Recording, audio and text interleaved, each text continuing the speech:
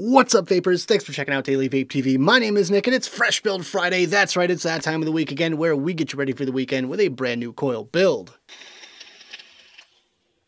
Alright guys, it's Friday, which means it's the official start to the weekend. Let's go ahead and have some fun with this one. I've got something very different and unique planned for today. It's just kind of a no-named coil. I'm not really sure if it even has a name, but it's just kind of wire art, if you will. So that's kind of what I'm planning on today. So let's just go ahead and try our luck with this one here. Go ahead and grab your mod, your wire, your wick, your addy, your tools, all that good stuff. Let's go down to the close-up view and build it up. Alright, ladies and gentlemen, as you can see, we've got everything we're going to need for this video. We've got our Anarchist 21 gauge Nichrome 80 wire. Obviously, you can use whatever you want for this, but I just feel like this is going to be good for the task at hand. So there's that. We have our Coil Master DIY Mini V2 kit. We have our little Geek Vape Tab Pro thing here. We have two different pairs of pliers here. So I have my needle nose and my flat pliers. Both are toothless, of course. Then we have our wire cutters. I like using these better than the little Coil Master ones, let's face it. So there you go. And of course, we have our Native Wicks cotton that we're going to be wicking this thing with. And voila, there we go. We have a little cooking show magic. We have a finished coil here. I just wanted to show you guys the proof of concept. I wanted to make sure it was going to ohm out right. And it did. So we're just going to go ahead and run with this style coil here. So I went with 21 gauge because I felt it was just thick enough to be still malleable, yet it was low resistance enough where I could build a pretty large coil and still get away with a fairly low resistance. So that's why we're using this Anarchist 21 gauge Nichrome 80, although you can use 22 gauge Kanthal or 20 gauge or whatever you want to do. Any material that you want, you can definitely do this sort of concept with, but that's just kind of why I went with this one here. So I went and cut myself an 8-inch length of wire. I'm probably not going to need this much, but it's better to be safe than sorry when it comes to wire. When you run out of wire, when you're just about done with a coil, there's nothing more annoying than that. But let's go ahead and get started here. First thing we're going to do is just go ahead and grab our pliers, both pairs actually, and I'm just going to grip onto it just a little bit down, just like that. Leave ourselves a little bit of a leg there.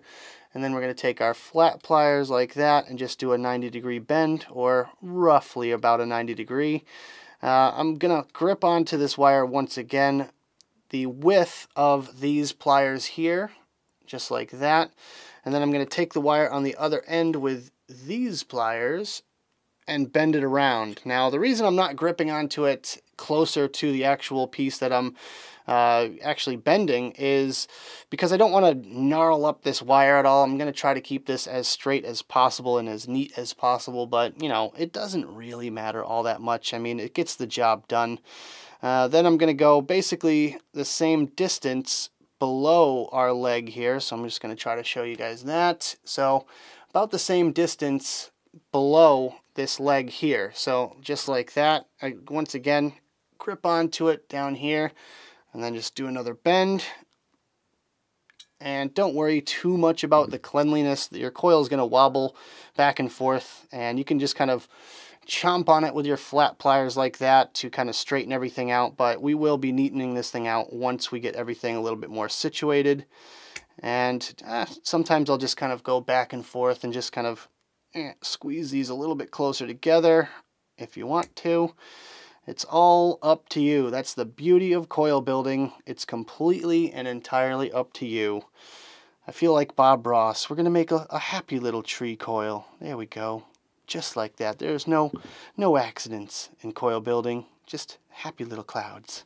Anyways, so now we have basically our first quote-unquote wrap. But we're going to basically double this here now. So just kind of do the same thing again. Grip onto it about the same length below our lead and grip onto it here, bend it back. And hopefully this isn't too confusing. I know it can be a little bit weird, just kind of bending things back and forth and all that, but just enjoy the ride, I guess. But yeah, I'm just kind of winging it, to be honest with you guys. I mean, I've never built this kind of coil before, and I have no idea what it would be called or anything like that. I mean, it's kind of like a radiator. I would call it the radiator coil if I was to name this thing, but it's just wire art. And that's the fun part about building, is it's kind of freestyle. So again, just do one more lead here. Back and forth with the pliers. And I believe that's it. And it's definitely not a pretty coil. I'm sure people out there are going to make beautiful versions of this, which, you know, more power to you. If you have the patience and time to really just get in there and just make everything absolutely gorgeous, then by all means. But I like things, I'm more of the functional coil builder than an actual art coil builder, I guess. I mean, I do like a pretty coil. However, it doesn't need to be pretty for me to vape on it, if that makes any sense to you guys. But yeah, we're just going to bend our legs back so that we can actually make a functioning circuit here. And I mean, yeah, I had a, you know, probably 3 inches, 4 inches of extra wire, but whatever. Just snip that right off. And let's go ahead and zoom in on the deck. All right, guys, so here is the heating element that we made today. It's pretty cool. I think it's going to be an interesting one here. So let's go ahead and throw it in here. We'll see how it vapes. Just undo our screws again real quick, because I've already got the one coil installed. This is, in fact, a dual coil build, which should be a lot of fun. And let's just kind of weasel our way in here. This one might be a little bit more difficult, and by all means, if you want to take the clamps off and do this, then you can do that as well. Today I'm using the Goon. Or if you use a postless deck, it might be even easier. But I'm just going to try to kind of weasel this coil in there a little bit. I'm not too afraid of bending it up because, I mean, that's exactly how we made the coil. So we can absolutely fix it if we screw anything up here.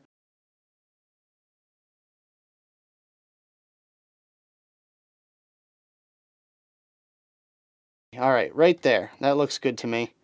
Let's go ahead and, oop, see, they're moving around even when I'm tightening down the clamps. Go figure. Also, you got to make sure you got cap clearance and barrel clearance and all that good stuff as well. So just keep an eye out for that. Oop. Oop. All right. Looks tight. Everything sounds tight, so that's good. And now I will attempt to trim off the excess wire. Let's see. Ooh, this 21 gauge, man, it does not want to give up. There we go. Watch your eyes, everybody. Yow! Oh my God. Wow. Well, yeah, that's why I say watch your eyes, guys, because that 21 gauge really does sting when it's in your finger like that or in your hand. Ow! Just basically make sure you got clearance everywhere. Make sure it's not touching the deck. Clean it up if you want to a little bit. Just kind of space your wraps out or whatever. Just make sure it just does not touch that deck at all. Otherwise you'll have a short. So I'm going to kind of lift it up there. Bend it up there. Ooh, yeah. This ought to be fun.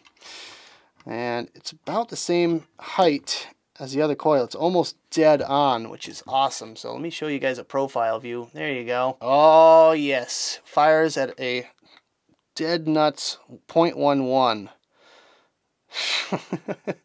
I am very curious about this one. Ramp up time is rather slow.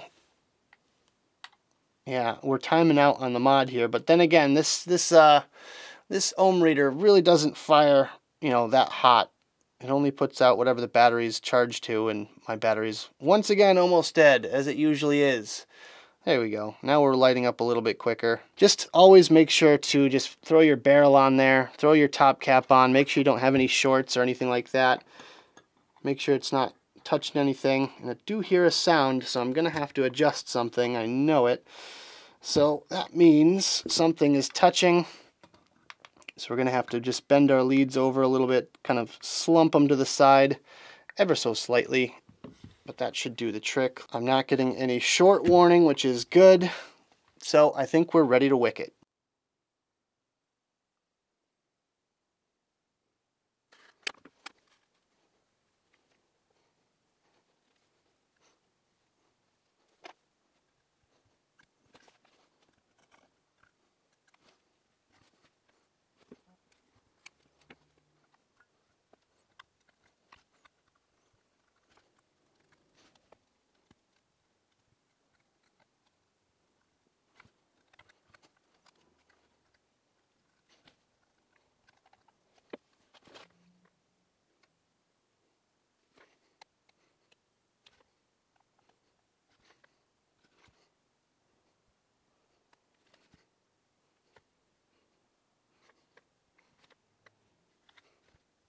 Alright guys, so the wicking on this one was pretty darn easy. Basically just took about a 2-inch strip of cotton, flattened it out a little bit, and just kind of shoved it behind these coils. So let's go ahead and see some vapor production. Right now I am at 102 watts.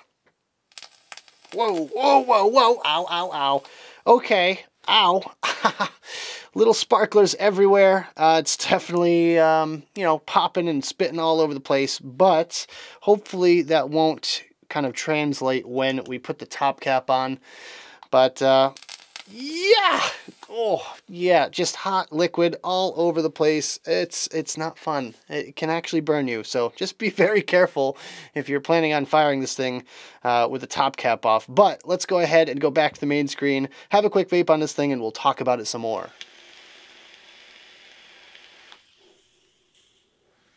Alright guys, I hope you enjoyed the build. Now let's talk about the coils that we just put in this Goon RDA here. And yeah, this was definitely an experiment for me, just kind of going out on a whim and just trying something different. And you know what, I just wanted to see how it vaped. I'm going to say it right now, I prefer the traditional stovetop coil over this one all day long, just because this one here has a couple of different issues. First being the spit back factor. This one spits, pops, crackles, you end up with a mouthful of juice and burnt lips. It's very, very uncomfortable to vape on. Not very pleasant at all. And the fact that I could have wicked it a little bit different really doesn't change my opinion about it whatsoever. I feel like it would still be very present with this type of coil here.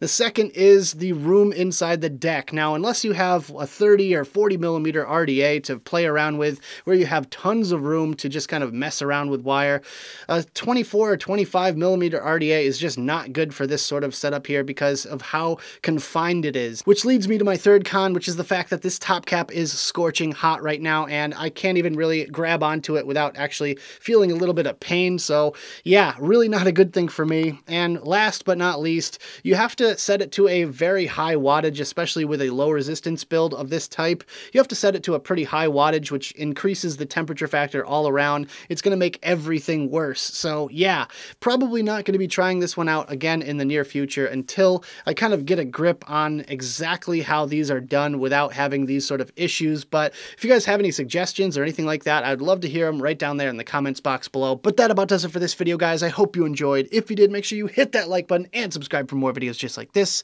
Don't forget to click that notification bell right next to the subscribe button if you want to be alerted whenever I upload videos. Also, leave me some comments in the box below. I'd love to hear your thoughts all about this build or anything else you guys want to discuss down there.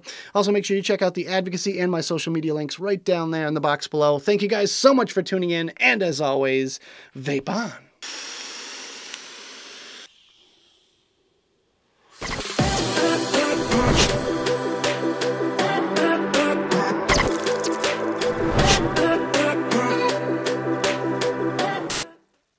Blah, blah, blah, blah, blah, blah, blah, blah, blah, blah.